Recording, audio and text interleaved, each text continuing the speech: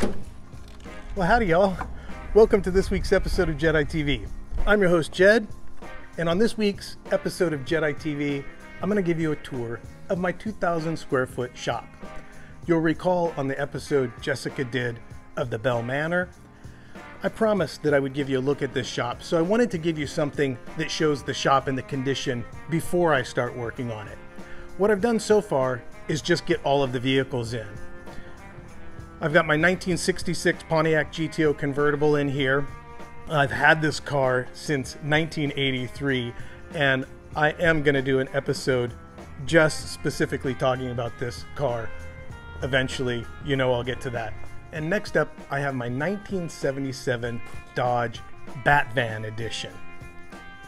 This is a project that I've been working on for the last couple of years. Again, it needs its own episode, but just a brief introduction of what's going to be in my toy museum. Speaking of toys, 1988 Toyota MR2, supercharged. It's fast and it's fun. And of course, anybody who watches the show is familiar with my 1999 Ford Jedi van. It's an E350. It's my main shoot rig. So, all four of these vehicles will be parked in the shop. This wall is going away, as is that ceiling.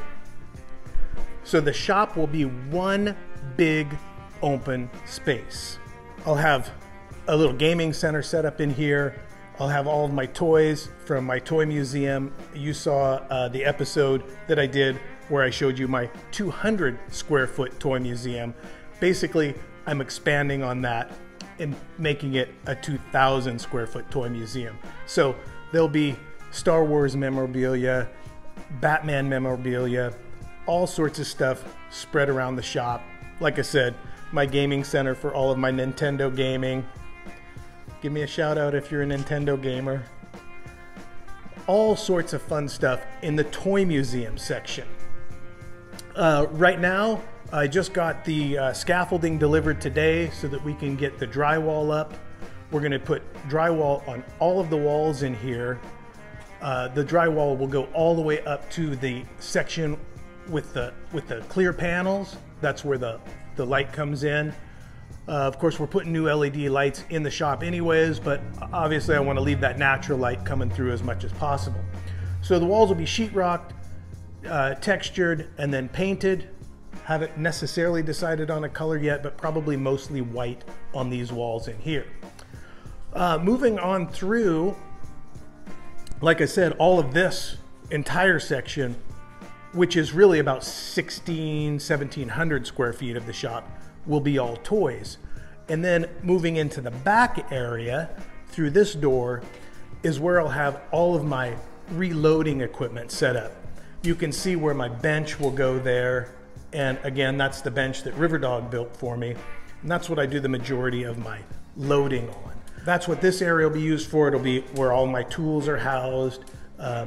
This is about an additional 200 plus square feet in here.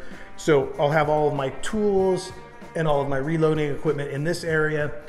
And then I'm going to be building a wall here to divide and make another section, and that section will be used for the JED iTV recording studio. That's where I'll do the majority of my recording. So I'll put some sound panels up and stuff like that so that we get some decent sound in there.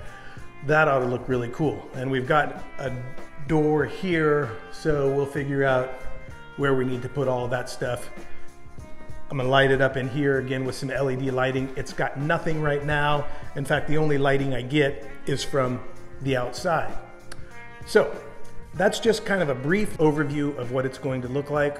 I really enjoy reading the comments from you guys, and I would love to see sort of what your ideas for a shop like this would be. I also want to know what you think about my ideas for the shop. I want to know if you're as excited as I am to see it progress. We're probably 6 to 8 weeks before we really get anything done on the project. So keep tuned here to JED iTV to see all of that. In the meantime, I'm Jed. This is JED iTV, and I'll see you in some other place and some other time. I'm trying not to trip on stuff as I talk to y'all. Thank you.